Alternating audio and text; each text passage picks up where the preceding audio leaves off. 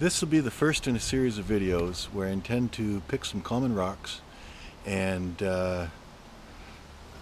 tumble them in a rock tumbler, show you what the starting rocks look like, what the finished rocks look like, and some of my successes and failures.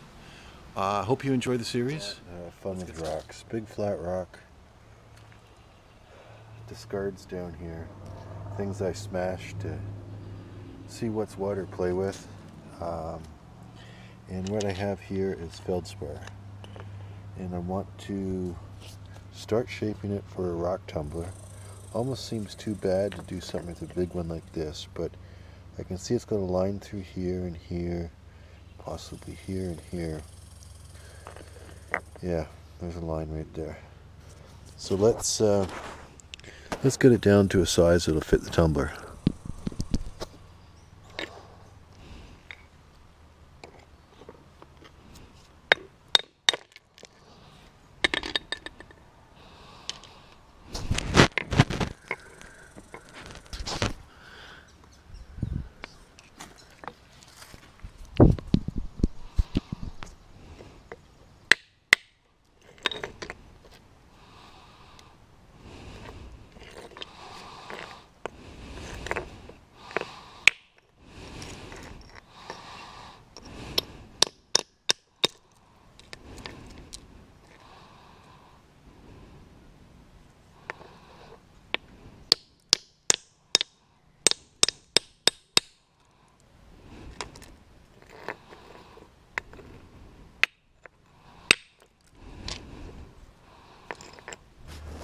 So, I know that might make some people sick to see big rocks being turned into small rocks, but hopefully we'll be pleased with the results.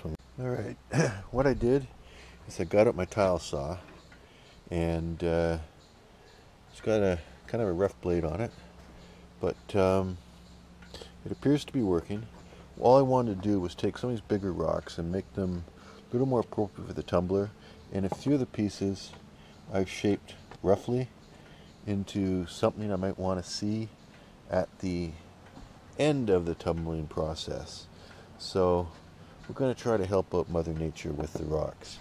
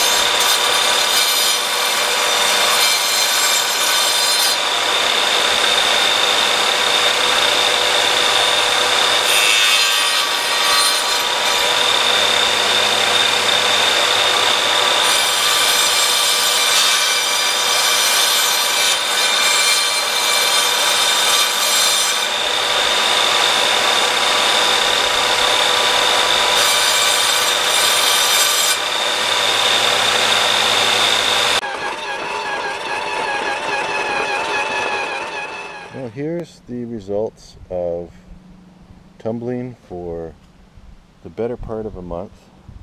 The nice thing is the polishing helped make them translucent, and you can actually see some character within when you shine it in the sunlight. Even the thicker pieces like this one, you can see some character inside.